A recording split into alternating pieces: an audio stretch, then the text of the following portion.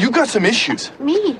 You live with your dad, and you hump anything in a tiny bikini to justify the void that is your life. Wow, you're that locked and loaded. You think about me much? Why are you cocky? It's a funny show. It's cably funny. It's one that I think doesn't put its hat in its hand saying, you know, da-boom, boom, da-boom, boom. And people seem to giggle and laugh. Listen, this is a little embarrassing, but I'm a little short on scratch. They offered it to me. I love it. I love Amanda Peet and David Walton. I played David's father. The character I play in Bent, by the way, is a out-of-work actor who plays piano.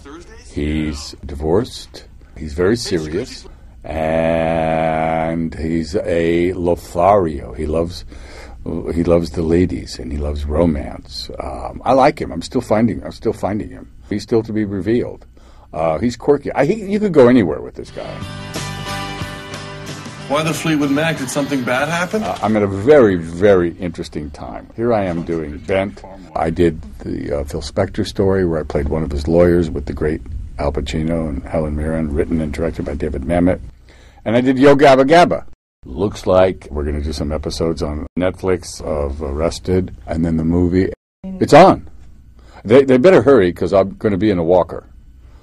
But yeah, it's on. We're doing, Mitch contacted us all through email, and it's so much fun because we're all in contact now because it's a group reply. So I get to hear from the hysterical Will Arnett and David and Jason and Portia and Alia.